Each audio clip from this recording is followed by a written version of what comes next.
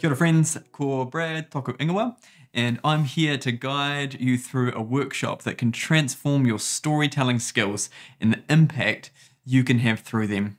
Our mission today, to create a 2-minute story about how Jesus has made an impact in your life, and this story you can share with your friends, your family, whoever crosses your path, so let's get into it. First of all, you're going to need a way of writing down your story. So grab a pen and some paper or your laptop or your phone, anything that can help you get your story written down. Now I need you to find your story. Reflect on a time when Jesus or God moved in your life, changed your perspective, or grew your faith. This is a moment unique to you. So have a think about it and write down some ideas.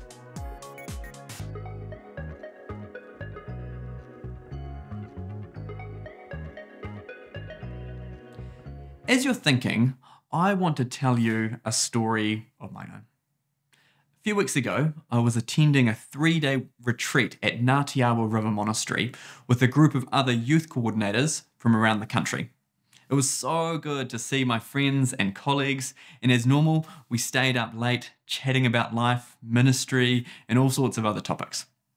It was around 11:30 p.m. by the time I went to bed, and I was looking forward to having a long, deep sleep without the risk of being woken by young children in the middle of the night. Little did I know that someone else would wake me up early in the morning. Around 6 a.m, while it was still pitch dark, I woke up and heard the Holy Spirit whisper into my heart, "Brad, you should go to the chapel." To which I replied, "Oh, go away, Dad." Like a teenage child of the Most High God. He spoke again, whispering, "You should go to the chapel. I have a gift for you." "Oh, can't you just give it to me in bed?" He replied one more time, and I knew this was going to be the last time. "Brad, you really should go to the chapel." I knew it would be the last time he said this, so I rolled out of bed, put some warm clothes on, and went to the chapel. When I arrived, the chapel was dark, cold, and quiet. I lit the altar candles and the little fire in the corner. Soon the room was filled with a warm light, and I sat down with my Bible and journal, wondering what gift the Lord would give me. I began reading through the Gospel of Luke, and as I was reading, I felt the Holy Spirit prompt me to write out a verse I had just read and send it to a specific person, which I did. I continued reading, and the same thing happened again. I felt prompted to write a verse and send it to another person. I was both excited and nervous to send these passages to people I knew, as I'd never had this experience before. But as the sun began rising and the chapel filled with clear morning light, it finally dawned on me what the gift was. For the first time in my life, God had given me the gift of prophetic words. Since coming home from Ngāti Awa, almost every morning God has woken me up around 6 a.m. and given me a word or a picture for someone. Mostly these words come in the form of scriptures, and it's been encouraging to be used by God in this way and to hear the confirmations of relevance and timeliness from the people I've sent them to. Through this experience, I'm learning that God desires to give good gifts to his children, both for their own benefit and for the building up of the church. I just hope that he lets me have a sleep in on the weekends. You might have noticed that I started my story with 3 things: when, where, and who. In storytelling, these are called the 3 magics and will be used to form the opening 1 or 2 sentences of your story. Here's the first task. Take out your notepad or device and answer the following questions about your story. When did it happen? Where did it take place? And who was involved? When, where, and who. These elements provide context and pull your audience into your world. Once you have these elements, condense them into 1 or 2 sentences. And there you go. You've got the opening to your story.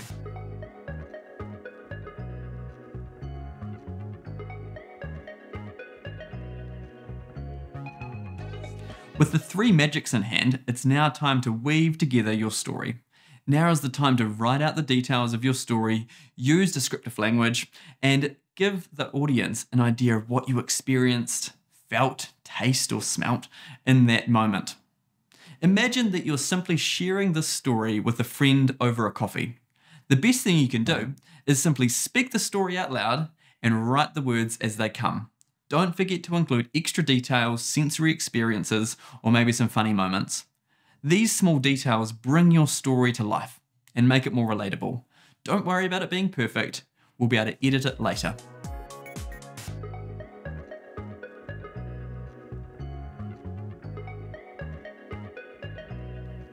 Now comes the power line. This is the powerful closing line that leaves a lasting impact. It's the essence or the moral of your story. It's the revelation you had. It's the aha moment. My power line was, through this experience, I'm learning that God desires to give good gifts to his children, both for their own benefit and the building up of the church. You want to finish your story with a bang. That's why the best jokes always leave the punchline till the end. Here are some prompts to get you started. As I walked back from church, I finally understood the true meaning of ... Or after experiencing God in this way, I grasped the power of. Or I now understand why. Or maybe through this experience, God taught me this. Feel free to tweak these to fit your own experience. Have some time now to think about what your power line is and write it down.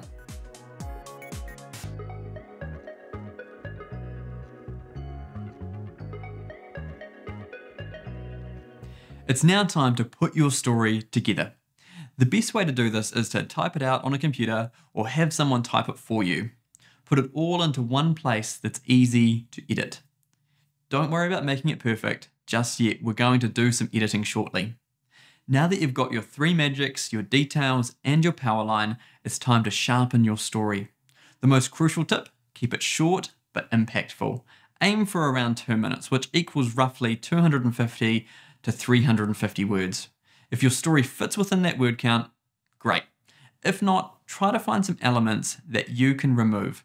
This will help to focus your story and not distract your audience with unnecessary information.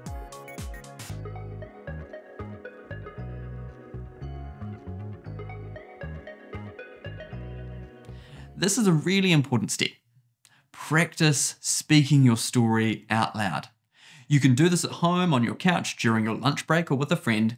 Speaking your story out loud gives you both time to practice it, and it's also another refining step, as you will find words that can be removed or don't fit. I would encourage you to practice it at least 3 times, with one of those times being with someone you trust. They don't need to give feedback, but just sharing a story in front of another person will build your confidence. You can ask a friend of yours, hey, I've written a story, can I please practice it with you? And I guarantee that they'll say yes.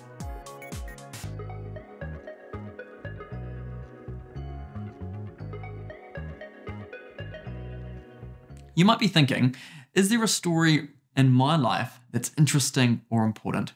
Or maybe you're feeling like, oh, is my story that great?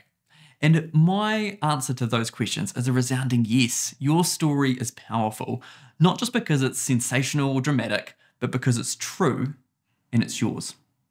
Never underestimate the power of authenticity and how God moves through testimony.